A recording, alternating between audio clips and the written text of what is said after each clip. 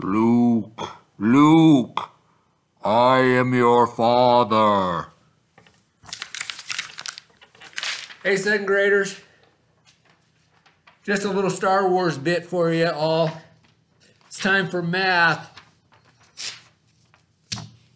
All right. This is all review. All week is review. All right. We will review counting money. And we have some word problems. I know they're your favorite. You might ask mom and dad to help you on some of the word problems. Maybe. Maybe not. Try and do them without asking for help. But let's try and get them done. All right. First of all, count money. We know how to do this, right? Nickels are worth 5 cents. Nickel, nickel, nickel. Nickel. Oh, we know how to count by fives, right?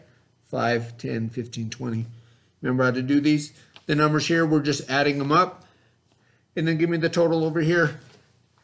Remember, if it's over $1 or over 100 cents, you need to put that on this side of the little dot. It's called the decimal. You need to put that on the other side. And that decimal means dollar.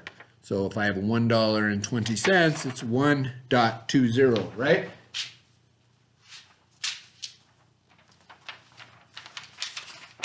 Right? If I have $1.20,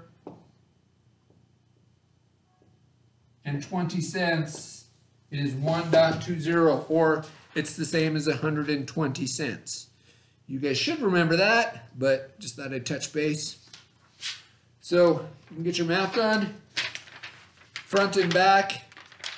You should be able to get through it pretty quickly, except the word problems might take you a little time.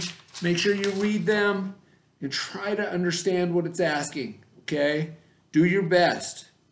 Read through them, okay? We've used lots of different ways to try and remember what the question is asking. So get through your math and then have a snack, eat lunch, or then enjoy some time off. Help mom with some chores, help dad with some chores, and that sort of thing. So then you can come back and we'll do a read aloud. Now remember, next week the read alouds are going to be a little different.